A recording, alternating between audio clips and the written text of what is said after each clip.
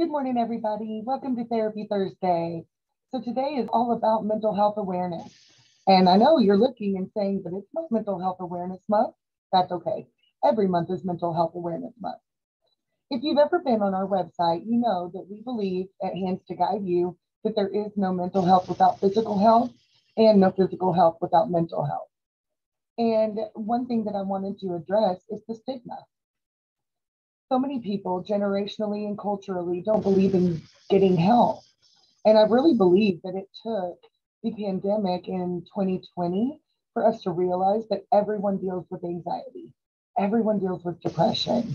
A lot of times people are also dealing with grief from losing loved ones. And we often just push it down and push it down. But there's help out there. And the only way that we're going to be able to erase the stigma is by moving forward and reaching out for help. Everyone deserves the best healthcare experience that they can have in their mind, in their body, in their spirit. You know, you don't not go to church if you need some spiritual juice, right? You go to the doctor if you're sick. If you break your leg, you go to the hospital. But if you're struggling with anxiety or panic attack, depression, postpartum depression, obsessive compulsive disorder, personality disorders, any of those things, you don't go. You don't go for help. You think, oh, I got this. I can take care of this myself. But the truth is that really you may only need a few tools to help you manage. So I really want to ask everyone to just jump in the boat with me, okay? And let's start erasing that stigma.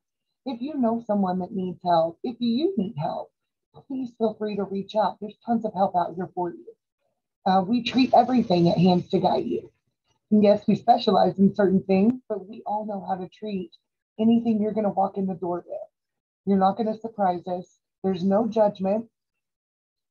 We care about every individual that we see on an individual basis. And we make sure that you are receiving the best care possible for what you need. I hope that this is encouraging for you. We are here for you. Please reach out if you need us, and I will see you guys next week. Have a good day.